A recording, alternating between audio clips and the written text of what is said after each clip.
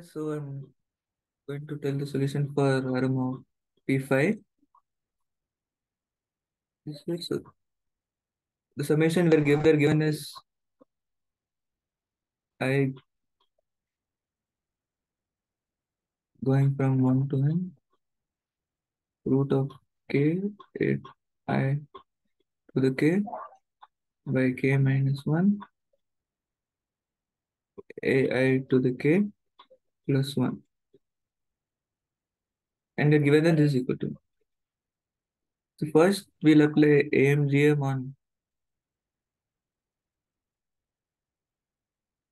this numbers occurring k minus 1 times and the 1. So we get that k minus 1 ai to the k plus 1 by k is at least kth root of ai k into k minus 1, which is ai to the power k minus 1.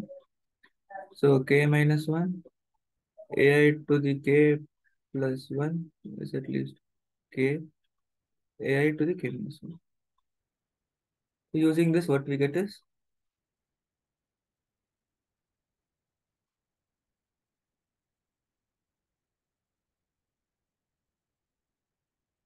this summation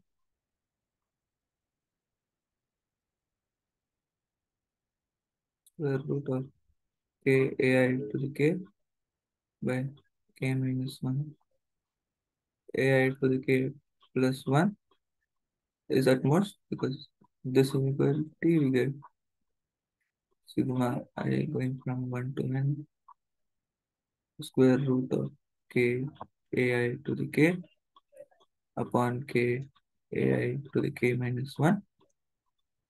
This is equal to sigma I going from 1 to n root of ai. And we get that this is equal to n. So sigma I going from 1 to n root of ai is at least n. But due to RMS inequality or Cauchy square, what we can get is that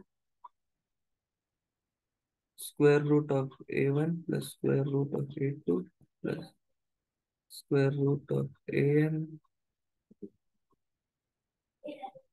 and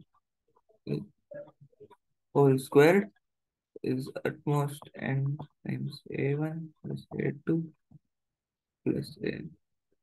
This follows on Cauchy-Schwarz or RMS inequality, and this is equal to n square. Using this,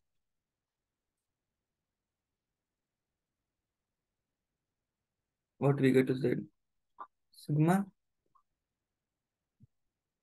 I going from 1 to n root of ai is at most n, which is the exact, like, but you also have this inequality. So we must have equality everywhere.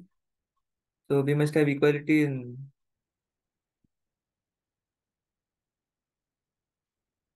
get equality in this inequality, and as we have applied AMGM over here, all these terms must be equal. So we get that AI to the k is equal to 1 for all I. That means AI is equal to 1 for all.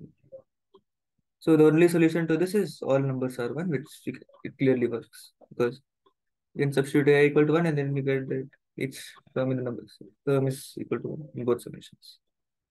So this is the only solution. And that completes the proof.